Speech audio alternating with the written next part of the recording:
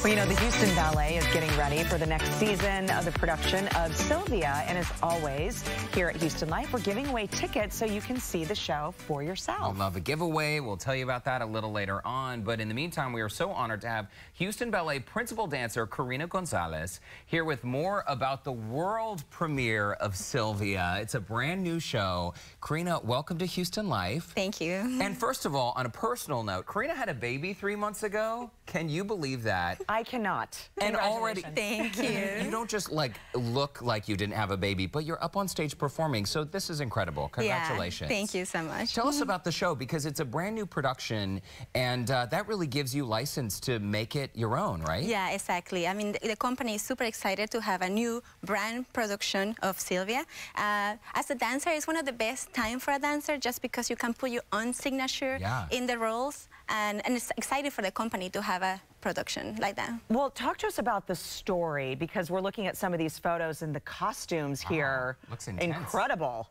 Yes, actually, we don't know the costumes yet.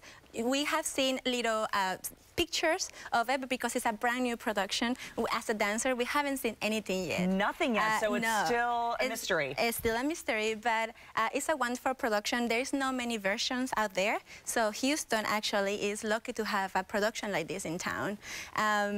Yeah, the sets are new, the choreography is new. We're lucky to have our own Stanton Walsh creating this ballet for us. Stanton Walsh, she is a genius. So the story then follows Sylvia. She's like a mythological heroine, right? The Huntress. Can you tell us a little bit about the storyline? Yeah, so the ballet conveys, it follows the story of this huntress, which is powerful. She has the arrow and the bow, and follows falling in love with this mortal shepherd. So normally in the other versions they go more in the Rome mythology, but one of the exciting things about this production is that Stanton is getting inspired by the Greek mythology. Cool. For example, Sylvia is the daughter of Zeus and the sister of Apollo, and as you know, the Greek mythology has so many characters that I think it will involve a lot of people in the company. It will mean a big cast for everybody. Absolutely, and very powerful as well, as we were looking at some of those photos, the stock photos that were sent in. Yes, exactly. That is so great. I mean, what's so challenging, do you think, about a world premiere as a dancer? Well, I think it's just because you're putting your own signature in there, and people don't know what they're going to see. Normally, you know the Swan Lake or the Nutcracker. This is a whole new ballet for us, and we're creating what the choreographer wants to say, and hopefully the audience can feel that. I love being created on. I think it's a fantastic opportunity as a dancer, and also you will make history. It will always be there.